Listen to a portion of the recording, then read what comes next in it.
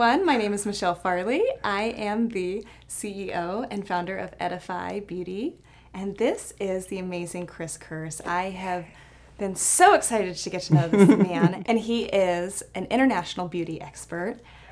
And some people are probably wondering what an international beauty expert is. No. So, Chris, can you please tell us what an international beauty expert is? I can, Michelle. Thank you so much. I mean, it does seem a little extravagant, but it is. And for good reason, because I have traveled the world as an international educator, stylist, hairstylist, and I've also worked in marketing for a hair care company. I've launched major brands, and I have been a consultant for other hair care companies to help launch their brands. So I've had a very extensive background in the hair industry, and it has just been a very exciting journey. I think the other piece is I came from corporate America. I was really always doing hair since I was a teenager, and it was my art. So, and I never thought I could actually make a living at my art. And I realized much later on, after I worked so hard to just get a career in marketing, that I can. And so, and then after working both here in the U.S. and in the Netherlands, in Spain, and in South Africa, actually training trainers. So I actually started training other hair educators on how to best educate stylists on how to do hair. So that for me, I became even more excited around the industry because I was working with so many industry professionals. And so while, you know, having my occasional clients here or there, but then like you, I started to develop such a passion for them and what they needed, and decided to create Chris Kurz & Company, and created my own salon situation in the heart of Chicago, downtown. And so it's just been a great journey. And so now I really enjoy creating these great partnerships with different brands like Edify Beauty, so that then I can still exercise a lot of those experiences that I've had throughout the years, and bring in new talent and new information to so many people who need it. So what excites you about Edify Beauty?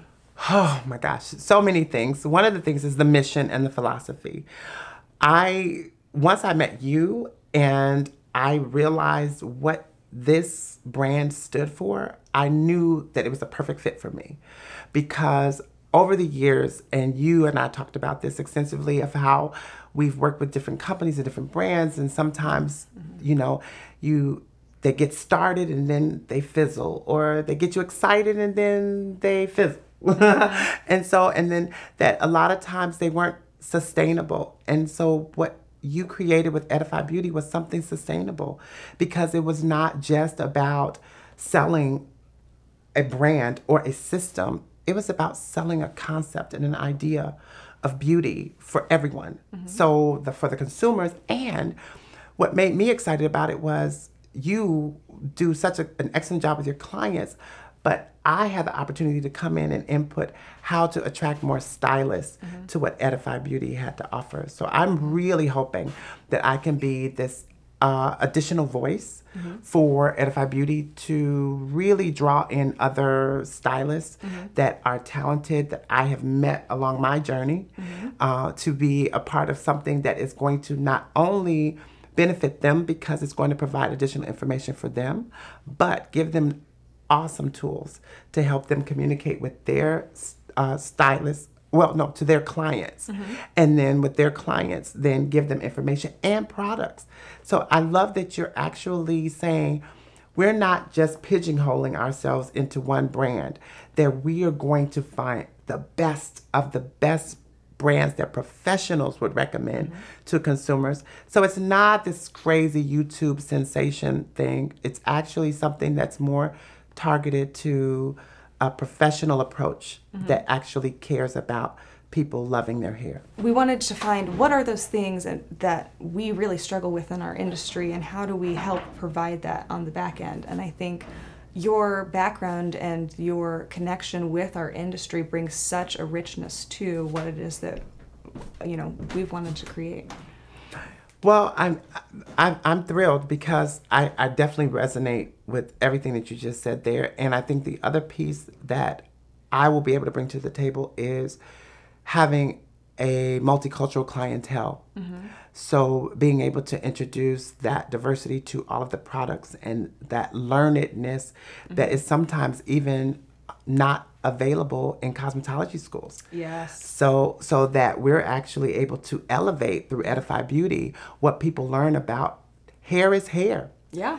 No matter what ethnicity you are or what type or texture it is, it's still hair. Mm-hmm. And this way we can actually honor that, respect that, and give people the tools and tips necessary to have success with that. Yes. So that no matter who sits in your chair, mm-hmm. and the more diverse the world is getting, mm-hmm. having that kind of diversity in our program and presentation mm-hmm. is going to be so important. I am so glad that you said that, because that brings up, my brain went down all these rabbit holes. And, that was something that I was very passionate about when I first started doing hair. Was I was like, who knows who's going to sit in my chair? I want to be able to find not just what was taught to me, but also the things that, when you go to, they teach you how to cut straight hair. Mm-hmm. You get it wet, you comb it straight, you mm-hmm. cut it in a straight line, like it's very one size fits all. Mm-hmm. But that's not necessarily best for curly hair. Right. And so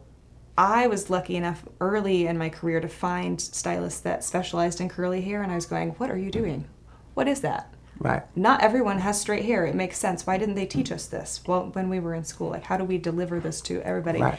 And I'm glad we're having this conversation, because that's something, unfortunately, the industry as a whole, they represent dollars. They represent who's spending the most money and what does this little tiny itty bitty demographic need or want. Right. And then everything is around confusing the masses to pump up more money, right. Not really delivering solutions for everybody. And I feel like there's a lot of niches in the market that they're missing either advice or mm-hmm. they're missing, I guess, those things to help them achieve what they're wanting. Does that make sense? It does make sense, but I think that that's where you actually got me excited with Edify Beauty, because you wanted to make sure that we customized products for people, mm-hmm. that we help them find the best products that they needed for their hair type and texture. Mm-hmm. So that because you wanted to broaden that scope and not just say one size fits all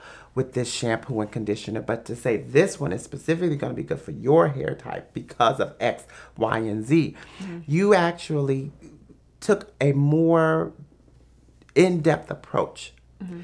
And for me, that was inspiring, because mm-hmm. so many people say, let me just create something, as long as it smells good and it detangles, we're all good. Mm-hmm. And you said, no. That may not be the best thing for you, because this may be the best thing for you. So the time and intensity that you've taken to find the right products that work for different hair types and textures is so important. And I think that that's going to be the key difference with Edify Beauty, is mm-hmm. that you will edify beauty because it is going to be an informed choice mm-hmm. for what you need for your hair. Everybody deserves to have good hair. Some people can afford it, some people can afford it. We've been talking about, how do we price the boxes that are affordable enough that people get value out of them, but it's also something that is a business model that's sustainable. How do we find that balance?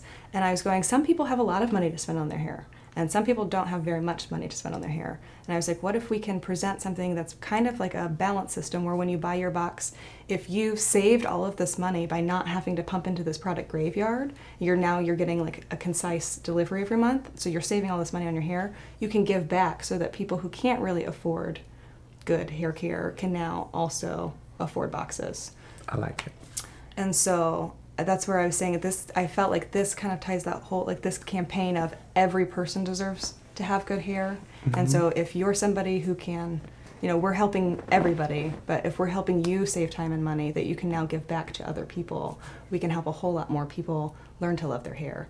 And I think that is so important right now, because we've been talking about how people need love. People need self-love and to be giving love. And we as hairstylists have seen the power and impact of your hair, that transformation of, you know, I came in and I'm having a crap day and, you know, I'm mad at my kids, I'm mad at my coworkers, I'm mad at all these people, and I sit down and you just transformed me, and I walked out and I feel beautiful and I feel happy. Nothing changed, you know, my coworkers didn't get any better, nothing got any better, but I feel good, and so I feel happy. And I think when people start to feel happy inside, then they can spread that outwardly. And so it starts, you know, I don't know how to change the other parts of the world, but I know that hair is an innate part of our human emotion. People want, you could go back to the cavemen and they had combs, like the Egyptians had hair color. Like, we want to have our hair look good and represent us in a good way. And if we can't change the world. Well, let's actually dive into that just a little bit, because I think with you being who you are a wife, a mom, and an entrepreneur, and a woman, and a hairstylist. So how do you feel that you can inspire others to actually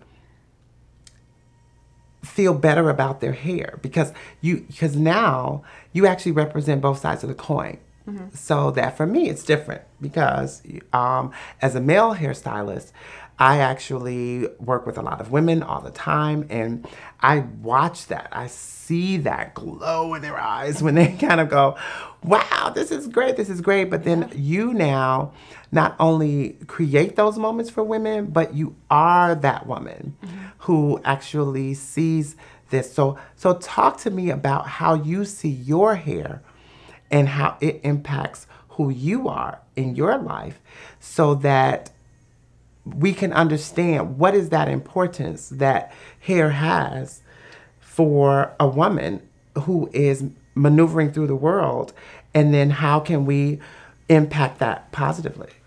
Well, I think I have a really unique perspective on that. I think I've shared with you before, my mom's a hairstylist, so she always kept my hair very nicely groomed, and I was a tomboy, so I ran around and rough and tumble, and so I didn't really do my hair until I got to hair school, and I was like, I love doing hair, but you can't do hair if you look like you just rolled out of bed.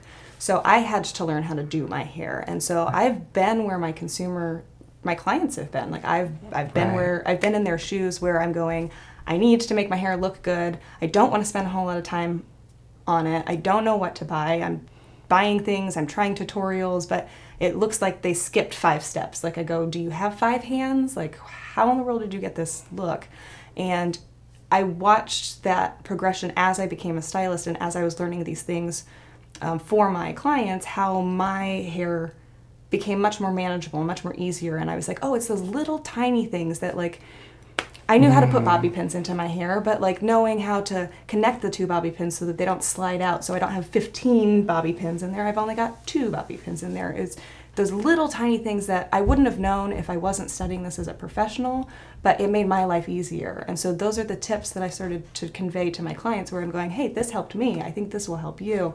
And then branching out and trying to find those same kinds of solutions for hair types that weren't like mine. Right. So now, as you transcend from being an actual consumer, if you will, and actually having the experience with your mom, and you've now transitioned into being the stylist and the creator of these experiences for other women, what then are you taking from your own personal experience that you feel is so necessary to transcend and give to other women for their hair needs? Are you asking what am I delivering as a professional, or yes, what am I delivering as a stylist? As a stylist. So that because when you talk about how it felt for you and how it impacted you and those little things, then what is that overlying message that you really want to make sure that people understand about Edify Beauty and the experience that they're going to have? Okay. So I said I struggled as a consumer. I felt that once I became a professional, I wouldn't struggle anymore. Mm-hmm. And what I found was there was still a lot of confusion. Instead of shopping at Sephora, I'm shopping at Cosmoprof or SalonCentric. And it's the same, lots of aisles and marketing and salespeople, and I'm going, I don't know what to believe until I use it. And then my career progressed to where I was an educator, and I was like, now I'm gonna know what to buy. And I thought I did after I worked for the first one, but then I started working for other companies and I found conflicting advice. And that's where, as a professional, I was going, the average everyday person there's no way that they can know what's good for them unless they've tried it. And after studying the industry and studying, I see the dissatisfaction with the people, but why and where is that coming from? I've been able to identify that it's because a lot of people don't know what to buy and they don't know how to use it. And the market is oversaturated and there's all of this diversification of products that's caused this confusion. And now people are going, I don't know, I'm fine and I'm curly and I'm color treated and what do I buy? And after going through all of this stuff, I was, I've spent all of my career studying this. Let me help you not have to go spend all of this time. You don't have to go to all of these tutorials where it's just, somebody else who's also trying to figure it out. I've studied it, and now I can deliver this information to you in an insightful and practical way. Okay. And so this is actually really, really helpful. And I think something just happened for me. A light bulb just went off with my background of working in the hair industry and on the marketing side. And that when you work with different hair companies, and what everyone sells is a system.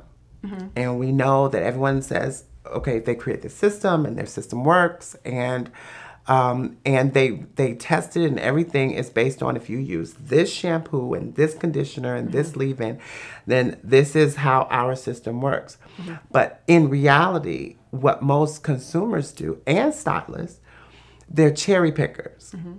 So they actually will say, well, I actually like that product, but not that one. And I like that one and not that one. Mm-hmm. And then they substitute. Mm-hmm.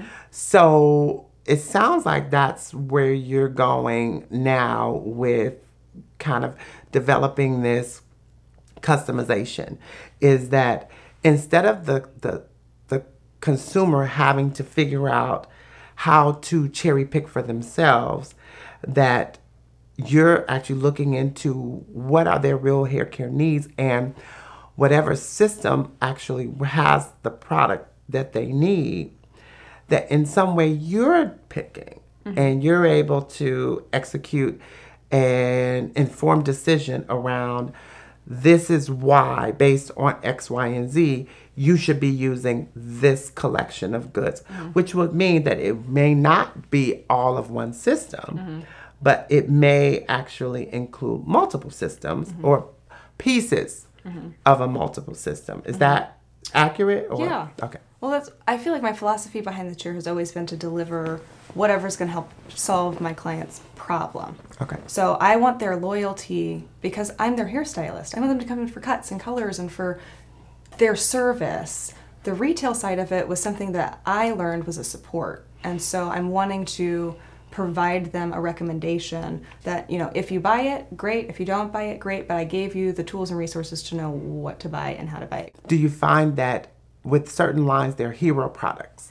Yes. And that's yes. And that's why, so I found, over the years you try the lines and you have to buy the whole starter package, like you said, the whole mm-hmm. kit. And I find that it was always I felt like a waste because I would find 2 or 3 things that I really, really loved, and the rest of it I'm like, it's okay. And some of it I didn't really love. And so then I would be like, okay, but I do love the concept of that, and I do need one of those. And so then I go on this hunt. And so I'm constantly hunting to find what are those things that are going to solve all of these problems. And then sometimes you get to the point where you're like, all right, I have a pretty good product offering. And then unfortunately, a lot of times products get sold or they get reformulated or things change, and then you have to hunt and try to find those things again. And so you're buying all these starter packages and all of these lines to figure out what are those couple things. And so if we can take, I think the expertise, or not the expertise, but if we can take that knowledge of all of the things that I've tried to narrow down to this point, and all of the things that you've tried to mm-hmm. narrow down to this point, and then we can pull in other experts that we know really value being able to contribute value to their customers. So they're looking for, I guess, solutions. Okay. Would you say it's safe to say that we're really, really looking for those hero products? Yes. Okay. Yes. So, We're looking for brands that perform, or not brands, but we're looking for those products that perform that are tied to brands with integrity. and that it could either be a full system or just a part of a system. Yes. Okay. So if the system works, like there's been things that I've worked where I'm like, no, it works good when you use As a this, this, system. and this. You gotta use the system. There are those where you Yes. absolutely need to follow the entire system to get the result. Yes. And then there are those lines where you can do the cherry picking and actually get a win out of a few items without having the whole thing. Okay. And so that now what you're suggesting is the idea of helping a consumer navigate through that. So that, and using your experience and expert judgment to find that solution. Okay. I like it. I think that I think it's a great concept. I think people would find a lot of value in it. Because as people are torn with what to use and how to use it, that you're not only offering the suggestions, but you're also going to be demonstrating how-tos. So how do you actually make it work? Right, and that goes back to the premise of it's not just what products to buy, but it's how to use them. Sometimes there's really great products in our under the sink graveyard. We just didn't know how to use them right the first time. And so if you're using the right thing but in the wrong way, you're not going to get the result that you're looking for. That's true. And that's something else too, is I think, you know, with the education that we are including with the products, not only are you learning how to use this product, but a lot of the education is general. So, you know, we'll tell you this is something that is specific to this product, or this is just how you apply gel to your hair, or this is how you apply a cream to your hair, or here's how you should be applying volumizing foam, like at your roots or here. It's a basic concept that's going to become universal. So whether you're using that foam or a different foam in the future, you're applying it the same way. Does that make sense? I mean, we know that as stylists, once we get comfortable using a product, Right. we can pick up one from this line or one from that line or one from this line, and we have the underlying concept, and then it's just playing, going, oh, do I like how this feels, or oh, do I like, you know, what the sheen was at the end, or, you know, we're kind of experimenting and we're comparing the nuances, but the application is the same. Yes. Yes. So how do you actually build that circle of trust with that client who needs to now understand that you know their hair and their hair type and texture, and you're going to navigate them to the right resources? Like, so how does that process actually take flight? It comes down to asking the right questions. Okay. So I always tell stylists, it has to do with the consultation. I was like, I've seen so many great stylists that did a great haircut with an unhappy client at the end, where you're going, why are they unhappy? It was a great haircut, it was a great this, but it's not what they were wanting, and I think it was because there was a miscommunication in the consultation. And so over the years of this, trying to figure out what people fight with and how to solve those problems, I've gotten a very streamlined question process of, here are the questions that I need to ask you to understand your lifestyle and your skill level and your hair type and what are you needing. And so asking those questions and having them, you know, give us truthful and honest answer as they can allows us to pick those products that we know other people who fight these kinds of things and other people who have these kinds of things that we've seen with our experience. We can now share that knowledge forward. Does that make sense? Okay. And I think, that was when you mentioned the questionnaire. So that then the questionnaire actually... Yeah, so either a consultation, that would be like a virtual consultation or an in-salon consultation like what I do behind the chair, or now we've made it virtual. So you can take an online consultation and you can answer all of the questions that I would typically ask my clients when they sit down in the chair. And then we actually take it as real people and go through these answers and say, okay, these, you know, because of the way they answer these questions, here are the products that match their needs. So it's kind of like going to the doctor's office, where you just actually need to provide enough quality information about you and who you are and what your hair and scalp needs are. And then we're able to then pull it together and then make an informed decision about which direction you should go. I wanted to share some of those stories. You know, when I just said that transformation that happens through clients, you lit up because you remembered, like you had that memory of all of those times that you've seen your clients light up behind the chair. So like, what are some of those stories? Or like, do you have any stories of that impactful change that you've seen behind the chair? Absolutely. I think one in particular for me was when I was working with clients because I've had several clients who have gone through chemo treatments. And so having hair and hair being such an important part of who they are and their presentation of themselves and the fear and anticipation of losing it and having no control over that and wanting to create something that would make them still feel like themselves as they were battling cancer and fighting for not just their survival, but their aesthetic. One of the things that I did was I said, please bring in pictures of when you loved your hair the most. So that became my inspiration for creating their wigs. Okay. So that I would then develop their wigs based on their most favorite image of themselves. Because I felt that would inspire them. Yeah. I also understood, because after doing some training with the American Cancer Society, I learned that the biggest struggle was the idea that it could be a bit more painful than people acknowledge, and that there's the physical discomfort that you have with losing your hair, but then there's also the emotional pain of finding long strands on your pillow, long strands in the shower. So I often encouraged clients to cut their hair shorter so that they change their look in general to prepare and anticipate, so that then finding shorter strands on your pillow or shorter strands in the shower became less devastating than longer strands. So it was how to create that emotional comfort around it.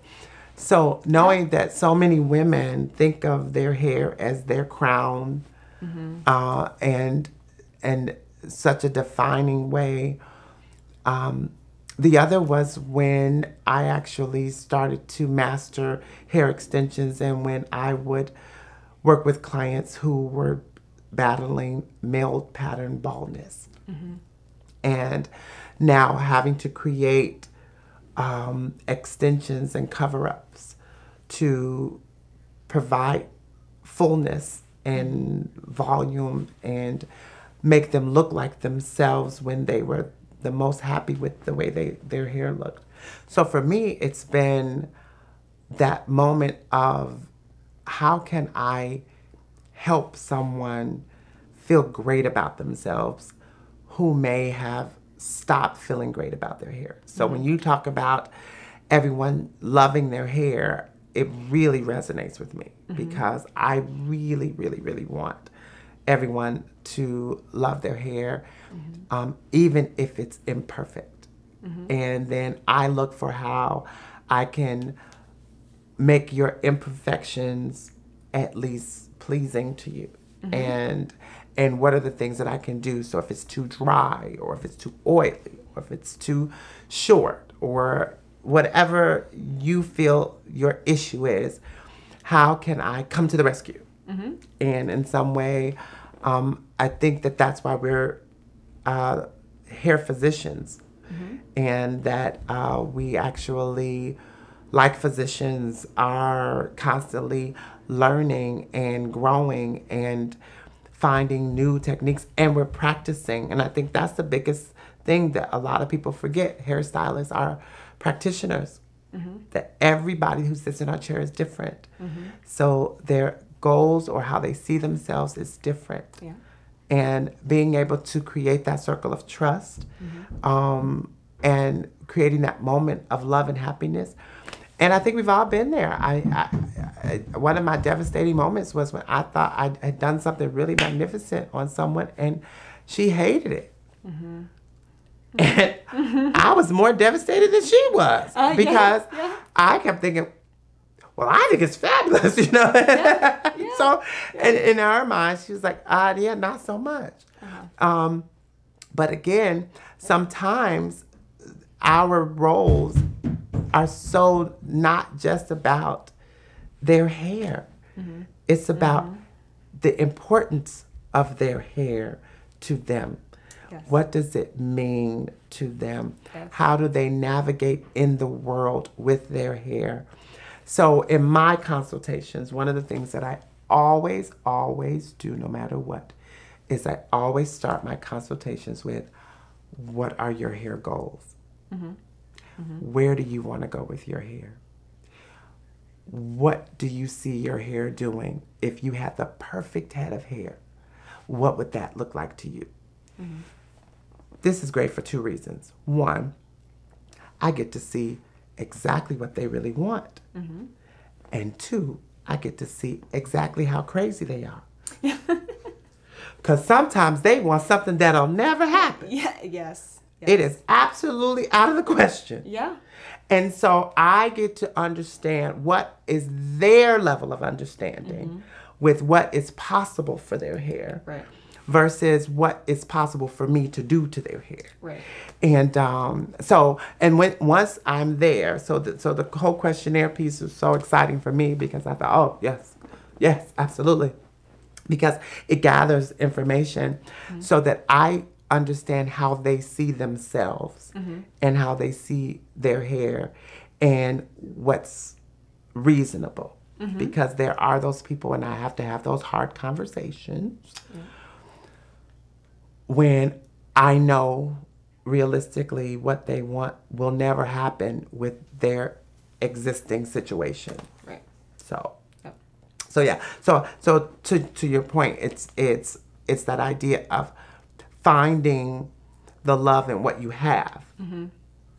Well, and I think in my consultations I've included lifestyle just as much as I have their hair. Because I want to know, how much time do you spend in the morning? Do you blow dry or do you air dry? Do you, how often are you wearing it straight? How often do you wear it curly? What is your lifestyle? What are your aspirations? And what are you really willing to do to achieve those things? And how do we kind of bridge that gap and find that balance? And we become hair whisperers too, because your hair tells on you. So if you're using too much heat, we'll know. If you're not using enough moisture, we'll know. Your hair actually tells us a story separate from whatever story you tell about your hair. And so it's about being able to create the same story and make the stories actually synonymous and functioning on their behalf. In authenticity. Well, and that's a wording to everybody too. Don't try to fool your hairdresser, because I've heard really bad stories about that too. Like people who've wanted to do crazy color or to do, chemical services back to back, and their stylist says no, and then they go to another stylist, and there's hair chunks flying out while doing the blow dry. So absolutely, it's very possible. So we know, and if you're really, really good, it's probably not going to turn out good. Sometimes the commitment to change for your hair is a bit more mental than it is physical. That with our physical bodies, it's harder to sort of make those transformations and make them long lasting and then feel comfortable than with your hair. That you can actually make subtle changes and do some things and enhancements. I mean, because now people are enhancing their bodies, boob jobs and hips and everything else that they're adding. But it's a lot more intensive, labor intensive in order to do it. And sometimes the things that we can do, we have a lot of options. So again, if you want longer hair, you don't necessarily have to grow it out. You can actually get extensions, or you can get clip-ins. So that there are ways in which you can do things that are subtle changes to just create a new you. I'm glad that you said the extensions thing too, because I think that for a lot of my clients, they didn't realize that that was something that they could do. Like they felt like that's something that movie stars do, or people in the public eye, or people who can afford to have hairdressers that do this for them. They didn't realize that they can come in and learn how to do clip-ins and have like a different set of hair for different looks every day. Like, and one of the things that I tell a lot of my assistants and that work with me, when there's anything that I want to introduce or sell to my clients, I often will have them try it out. So, for example, if you wanted to encourage your clients to try extensions more, I would say add a few clip-ins into your own hair. Now, you obviously don't need clip-ins, but you can actually use them for color. Accent pieces, yep.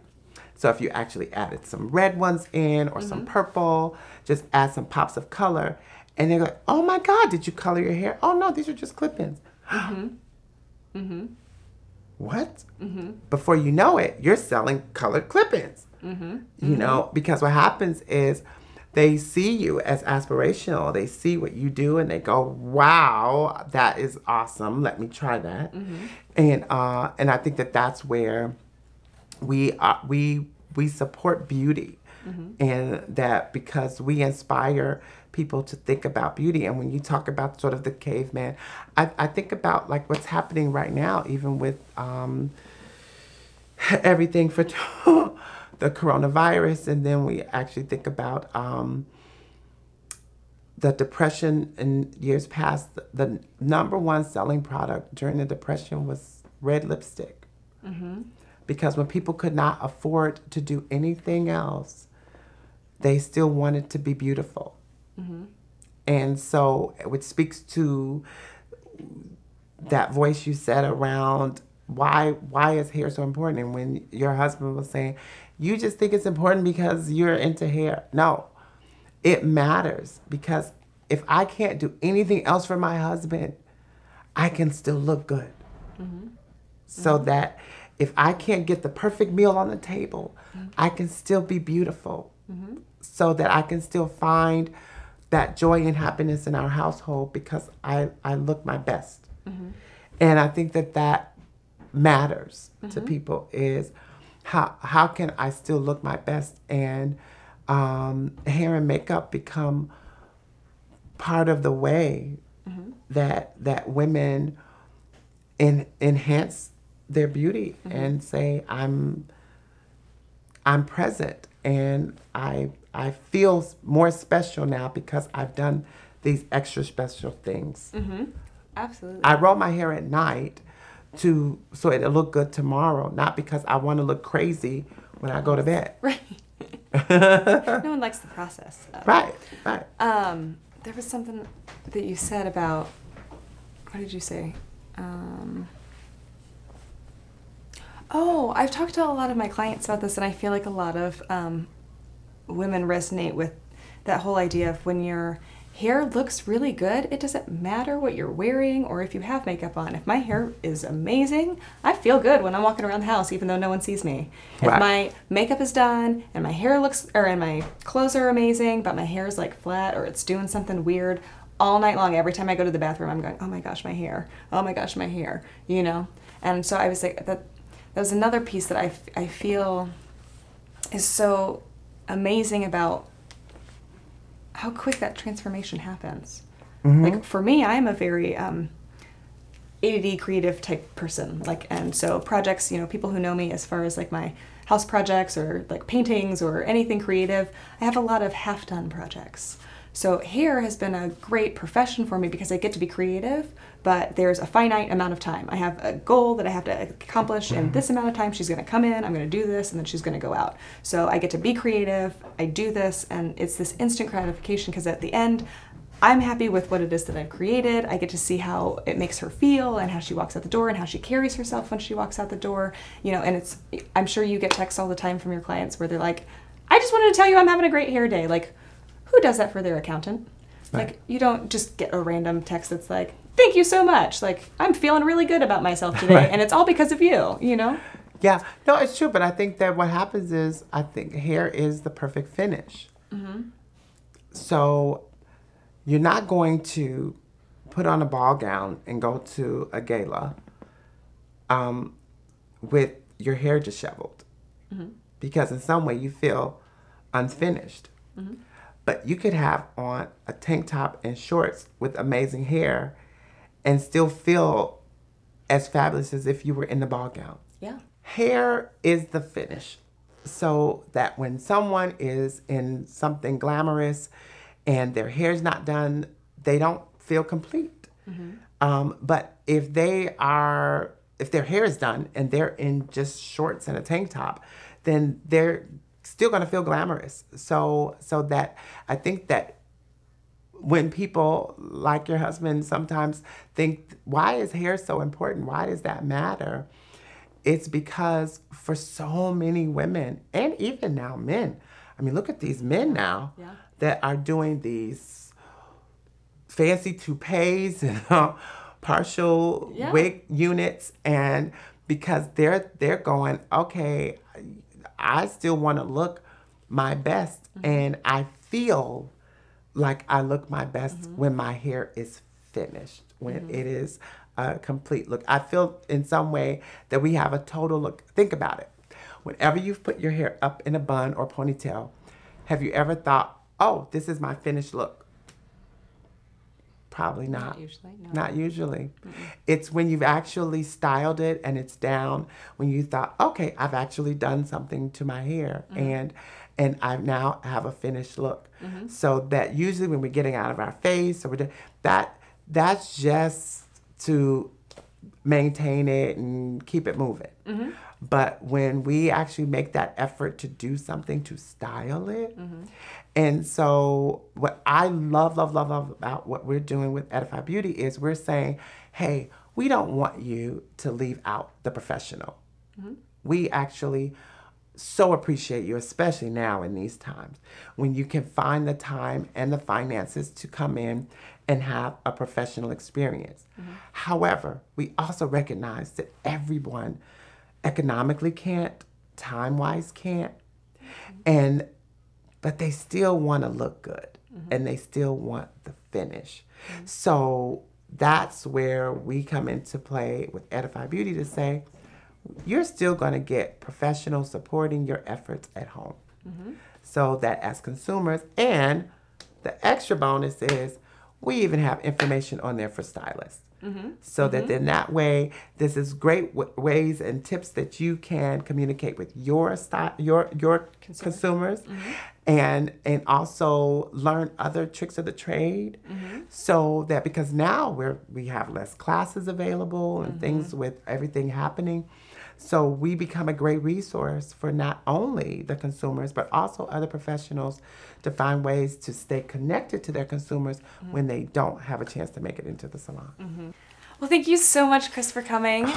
I cannot tell you what a treat it is to have you on this video, but also a part of our team.